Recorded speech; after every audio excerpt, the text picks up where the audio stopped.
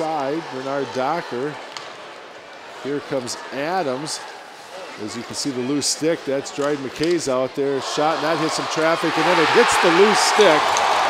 Lays right on the ice for Pinto, and the Mavericks spent far too much time in their own zone in that series.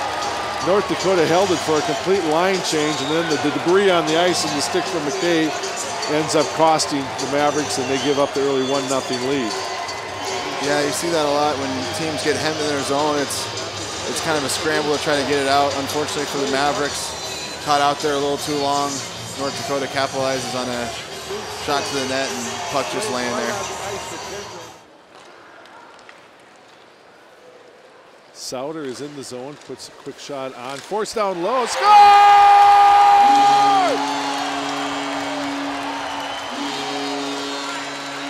Souter with the work along the far side, brought it in front, able to get a shot off, and the loose rebound is there, and Michaelis pounces on it, and we're tied at 1. Well, I think that's the start they're looking for. They kind of went with a different combination again with Souter, the hottest Maverick probably, and Michaelis. And Souter with a good entry, and Michaelis kind of along the boards. Michaelis left off Hookinson in the slot. Score!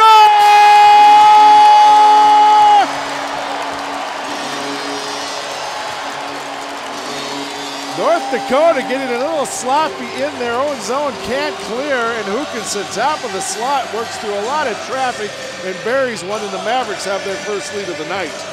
Yeah, and that goes to the point that Mike Hastings talked about both night, puck management. North Dakota unable to get the puck out of the zone there.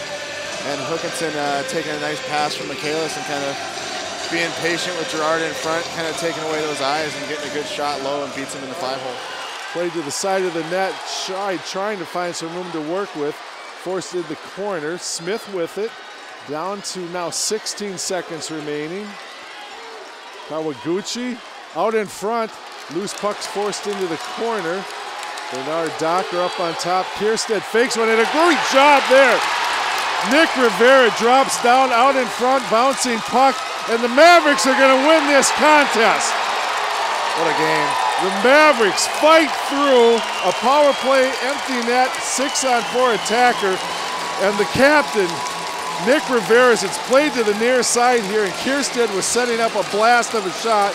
Rivera drops to the ice and blocks it, and that is a big play in what ends up being a 2-1 win tonight for the Mavericks, knocking off North Dakota. And I know we're in October, but this was played kind of at a playoff level of hockey that you expect to see in March. Yeah, these were two, again, evenly matched teams, and they were good, hard-fought contests. And, you know, hats off to North Dakota because they put in a good fight this weekend, but Mankato coming away with 3 points, that's a pretty successful weekend, I would say.